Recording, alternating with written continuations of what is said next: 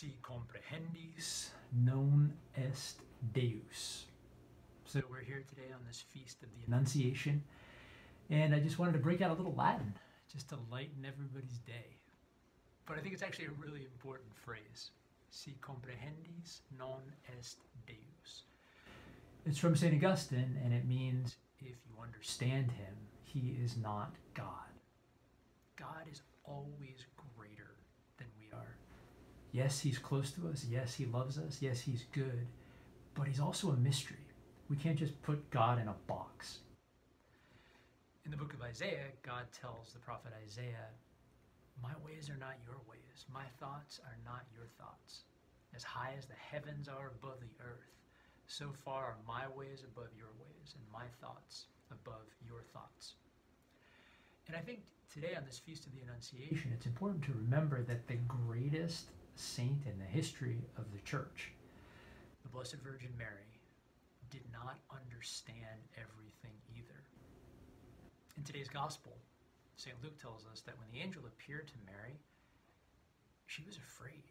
She didn't understand everything that he was telling her. A little bit later in the Gospel of Luke, when Jesus manages to lose himself in the temple for 3 days, Mary and Joseph ask him a very important question when they find him. They say, "Why did you do this?"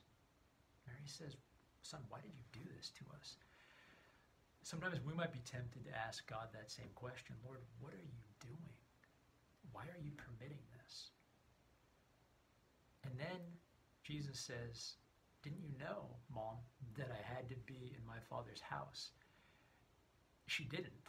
In fact, St. Luke tells us she didn't understand what Jesus told her. She did not understand, but she trusted. Trust in God is not a feeling. Trust in God is a gift and it's a decision. So it's a gift. God gives it to us in our baptism. When we're baptized, we receive the theological virtues, faith, hope, and love. Trust comes from our faith and our hope in God. God's already given us that gift, and he wants to keep giving us that gift. But not only is trust a gift, it's also a decision. So how do we decide to receive that gift and to respond to that gift? I wanted to propose 3 very simple things that I think can help us grow in our trust in God. The first is prudence. The second is prayer. The third is perseverance. Prudence, prayer, perseverance. Prudence means right reason in determining action.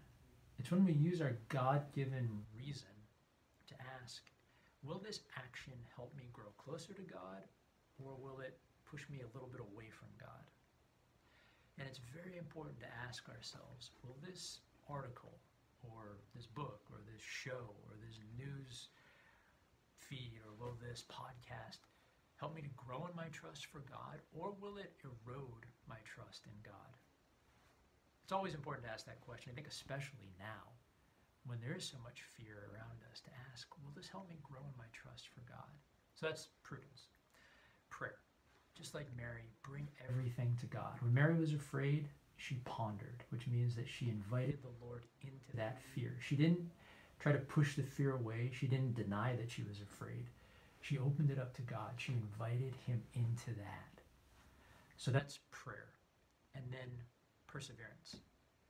God's given each one of us certain tasks, certain duties, based on our state in life as working professionals, as spouses, as parents, as priests, whatever it is. He's given us certain duties. He asks us just to faithfully fulfill those out of love for him. And every time that we fulfill the duties that God's given us, it's actually a huge act of trust. We're saying, "Lord, I might not see the fruits right away, but I believe that you are acting through this."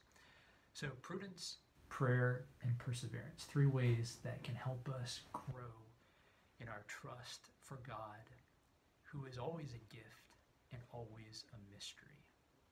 God bless you.